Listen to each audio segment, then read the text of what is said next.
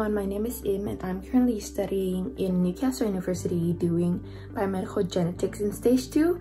So today I'm going to be vlogging you a day in a life in university and showing you what I do along the day. So I have a few things on my timetable today, and the first one is online, so I can do it at home.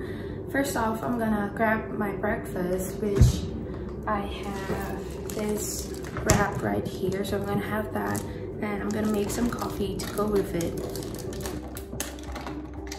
So after breakfast, I try to water my plants because I always forget. Now I have logged in on Zoom and I'm just gonna wait for the time for the session to start. I have logged in on Zoom, but no one's here yet, so I'm just gonna wait for the session to start.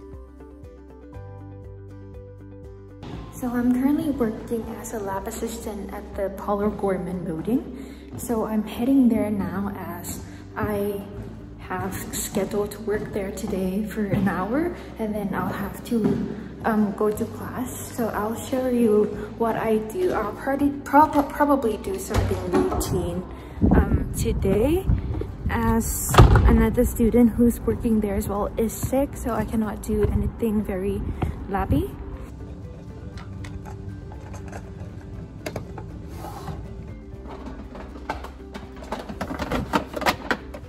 So I just put things for autoclaving and I put things to the bin, and now I'm just gonna refill the lab.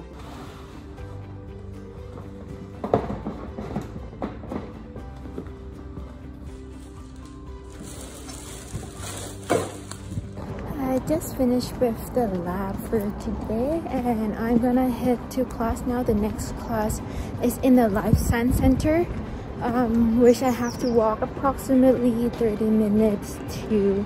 So yeah, I'll grab some lunch along the way. And so change of plan, I don't have time to grab lunch now, so I'll do that after this class. So I'll see you there, bye.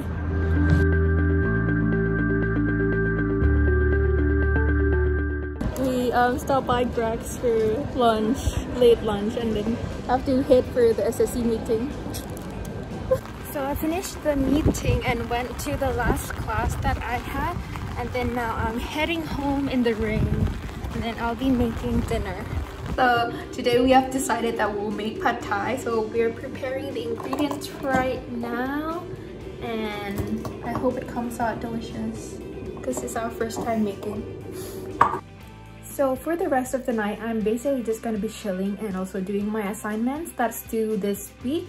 And that's basically it.